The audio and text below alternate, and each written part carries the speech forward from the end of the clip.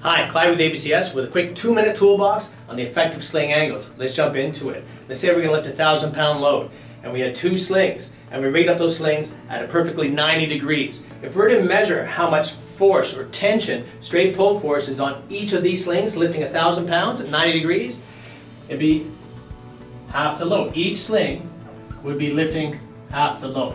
Now, let's decrease that angle. Let's take it down to 60 degrees. Now, still lifting 1,000 pounds. Let's measure how much force would be on each sling. Well, it goes up a bit. At 60 degrees, now each sling would have 577 pounds of force, straight pull force tension on it.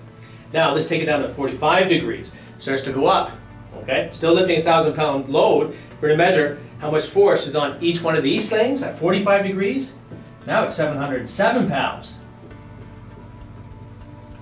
Quite a bit more.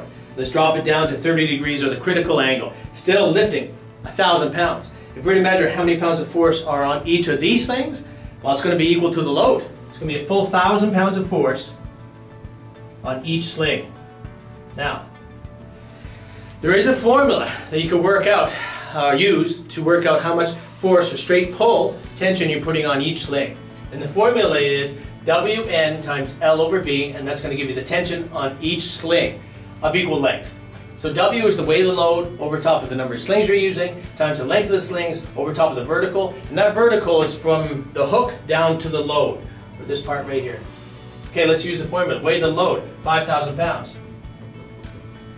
Number of slings, we got 2 times the length of the slings, which is 10, divided by the vertical, which is 6.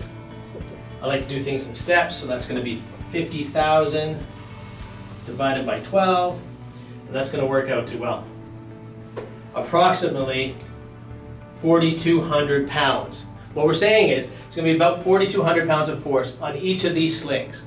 Okay? Now, it's not exactly 4,200. It's a little bit less than that, but when you're working out how much force you're putting on something, well, you always want to work out to be a little bit higher.